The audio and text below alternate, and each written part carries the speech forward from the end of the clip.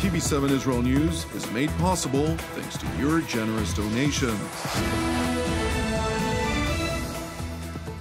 Shalom, good evening. This is TV7 Israel News, broadcast to you from Jerusalem. And in today's top stories, Israeli Navy Chief of Staff Rear Admiral David Salma stresses that the right of the Jewish people to live in their ancestral homeland with tranquility, honor, and peace remains a persistent struggle in the face of many constant dangers.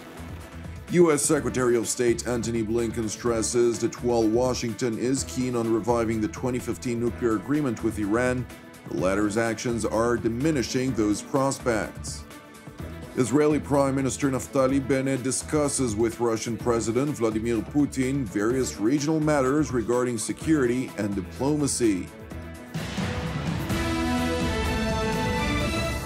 The Israeli defense establishment operates in all sectors against all malign actors and does so to ensure the security of the citizens of Israel. Speaking at a blue and white faction meeting earlier this week, Israeli Defense Minister Benny Gantz reiterated his view that while the Islamic Republic of Iran may be regarded as Israel's main challenge, it is first and foremost a global threat. אנחנו פועלים בכל הזירות ומול כל הכוונות. כפי שפורסם לאחרונה, סוכלה עוד פעולה תוקפנית של איראן שכוונה נגד יעדים ישראלים בקפריסין.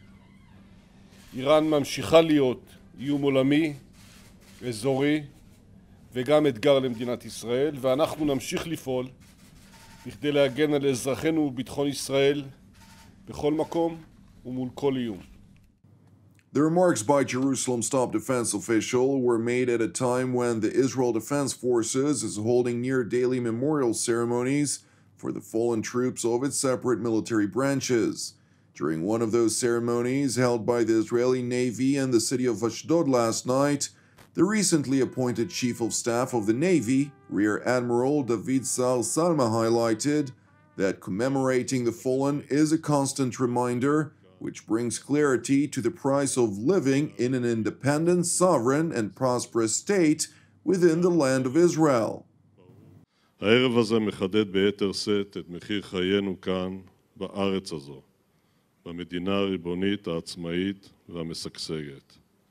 כאן בערב הזה ברור כמה הדבר איננו מובן מאליו. כמה החיים כאן הם תולדה של מאבק מתמיד, מאבק רצוף ומתמשך, על הזכות להיות כאן בארצנו בשלווה, בכבוד ובשלום. הטלטלה הדרמטית סביבנו, הקולות המאיימים על שלומנו, מאמצי האויבים לפגע בנו, אומרים לנו בבהירות שאינה משתמעת לשתי פנים. עוד ארוכה הדרך למנוחה, עוד רבות הסכנות. Admiral Salma further asserted that the turbulence surrounding in which Israel is situated, namely the volatile Middle East, demands of the Jewish state to continuously bolster its power and maintain its determination. הניווט המסובך בשבילי המזרח התיכון מחייב עוצמה ונחישות. אנו נמשיך לפעול ביצירתיות, באומץ לב, בתכנון מדויק, עם מודיעין איכותי, אמצעי לחימה חדשניים ושותפות מלאה עם יתר כוחות הביטחון וצה"ל. אנו נמשיך להרחיב את יכולתנו המבצעיות, נמשיך לפעול במרחב הימי, נכונים ליום פקודה ונחושים לפעולה רצופה בכל מרחבי הים, להבטחת שלומם של אזרחי מדינת ישראל. To ensure the peace of the citizens of the State of Israel, Jerusalem's top diplomat, Foreign Minister Yair Lapid, is scheduled to travel to the United States next week on Tuesday for a two-day visit at the invitation of U.S. Secretary of State Antony Blinken, as was reported by TV7 last night. In a subsequent conversation with a senior foreign ministry source in Jerusalem, it has been confirmed to TV7 that the talks with the American top diplomat in Washington will focus primarily on how to confront Iran's malign behavior throughout the Middle East, as well as a follow-up to meetings that were held in the U.S. Capitol between U.S. President Joe Biden and Israeli Prime Minister Naftali Bennett, and U.S. National Security Advisor Jake Sullivan and Israeli National Security Council Director Eyal Hulata, respectively, which focused on how to prevent the Islamic Republic from acquiring nuclear weapons. It is important to know that following the latter meeting, in which NSA Sullivan chaired a closed session of the U.S.-Israel Strategic Consultative Group, it was relayed to the Israeli delegation that while the Biden administration believes diplomacy is the best path to ensure that Iran never lays its hands on a nuclear weapon, if diplomacy fails, the United States is prepared to turn to other options. However, until that moment, when the Biden administration determines that diplomacy has indeed failed, the United States remains committed to return to compliance with the Joint Comprehensive Plan of Action, or JCPOA, which is the 2015 nuclear agreement. This message was once again relayed last night to Moscow when U.S. Secretary of State Antony Blinken held a phone conversation with his Russian counterpart Sergei Lavrov. In a press briefing of the Organization for Economic Cooperation and Development, or OECD, in the French capital Paris, Secretary Blinken highlighted the important role which Russia plays in trying to revive stalled nuclear negotiations in Vienna. The United States and Russia, I think, share an interest in seeing a mutual return to compliance with the JCPOA. Russia has been an important participant in this effort, and we talked about where things stand. We talked about the commitment of the United States to return to compliance, but the necessity of Iran being willing to do the same thing. Secretary Blinken further noted a warning, however, to his Russian counterpart that the runway is getting shorter and shorter on the prospect of a mutual return to compliance with the 2015 nuclear agreement, given what Iran is doing with its nuclear program that is inconsistent with the obligations under the JCPOA and the constraints imposed by the JCPOA. Therefore, we're getting closer and closer to a point where simply returning to compliance with the JCPOA won't recapture the benefits of the agreement. It is important to know that the phone conversation took place right after the Russian Foreign Minister Sergei Lavrov concluded a meeting with his Iranian counterpart Hossein Amir Abdullahian in Moscow.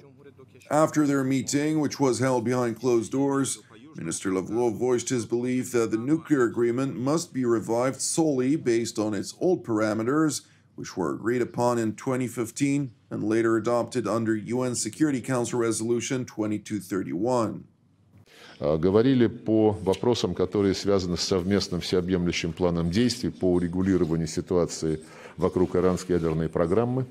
И мы, и иранские друзья исходим из того, что путь к восстановлению договоренности, которая была закреплена резолюцией Совета Безопасности ООН 2231, лежит исключительно через ее последовательное, полноценное выполнение всеми сторонами на основе изначально зафиксированного в ней баланса интересов. Москва и Тегеран едины в том, что переговоры в венском формате должны быть как можно скорее возобновлены. Иранская сторона, как мне подтвердил коллега, к этому готова. При этом есть понимание, что переговоры – это не самоцель. Мировое сообщество ждет возвращения Соединенных Штатов в правовое поле ядерной сделки и отмены незаконных рестрикций как в отношении Исламской Республики Иран, так и в отношении всех ее торгово-экономических партнеров. Moscow's top diplomat went on to reject the U.S. position, which is promoted in parallel by the United Kingdom and France, and to a lesser degree by Germany, that once the 2015 nuclear agreement is potentially revived, it would then serve as a basic framework for additional negotiations in order to lengthen and strengthen the deal, to take into account Iran's ballistic missile program and malign foreign policy.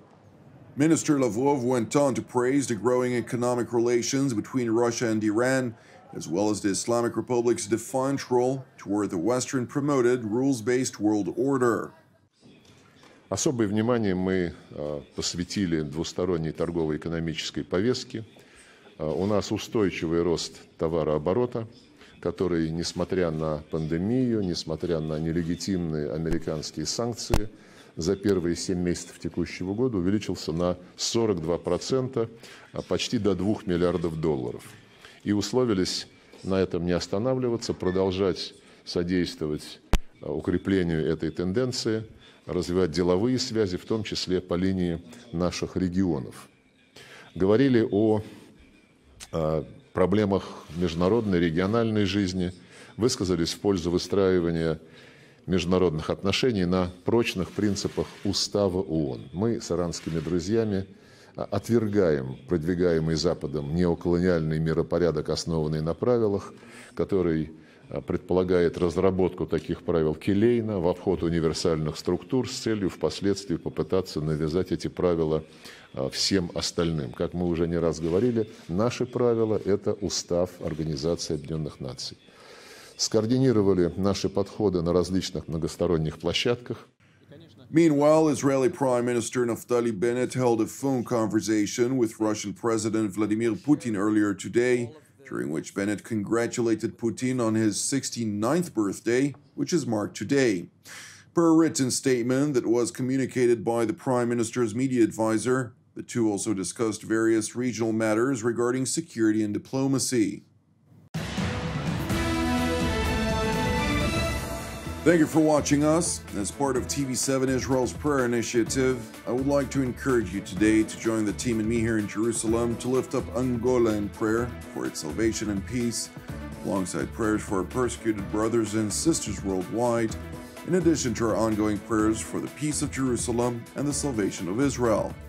I'm Jonathan Hassan wishing you an Erev Tov u'Mevorach, and we will see you again tomorrow at the same time.